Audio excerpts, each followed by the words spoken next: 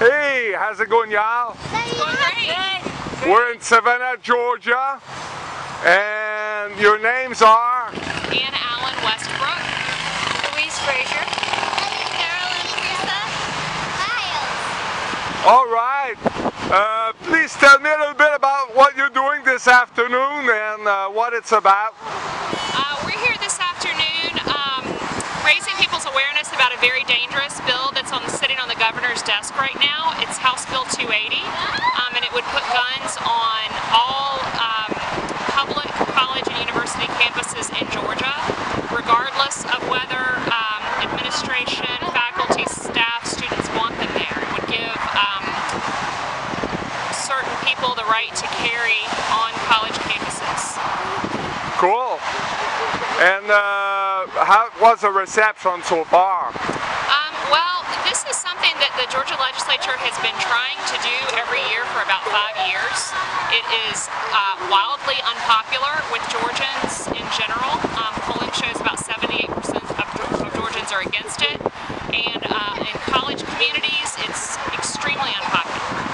All 29 college presidents have come out against it, as well as their police chiefs. Campus police chiefs, they believe it will make campuses less safe rather than more safe.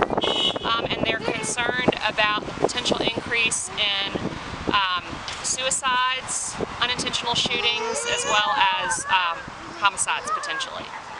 It seems to me that many of our legislators never have time or resources. They say, you know, we don't have money to, we're not communists or we're not socialists, we cannot feed the hungry, we cannot shelter the homeless, but somehow they always have time for this. That's true. That's true. Yeah, and I think, you know, you bring up the financial piece of this. I think it's important to note this is an unfunded mandate. So there is not $1 allocated for training, for additional police, for additional insurance coverage, for anything associated with this bill. Why do you think that the legislature made that decision? Is there NRA financing them, or? There is gun lobby financing and pressure. That's certainly probably the main factor. Also, a very extremist interpretation of the Second Amendment has become pretty much an article of faith among Republicans in the Georgia Legislature. So that's some of it too. Awesome. Awesome to know about this. We see over here, we are right on the, this is Abercorn Street in Savannah. What's the response from the motorists so far? Very positive. Very positive, yeah. Lots of thumbs up, lots of friendly honks. We just heard one. Yeah. That's good. Definitely. Well, I'm sure 100% with you guys. Thank you so much for being involved. I will put this video online. If someone sees you and wants to get involved, how can they help? All right, here's what you need to do. Not one of us has the right sign, but this is important.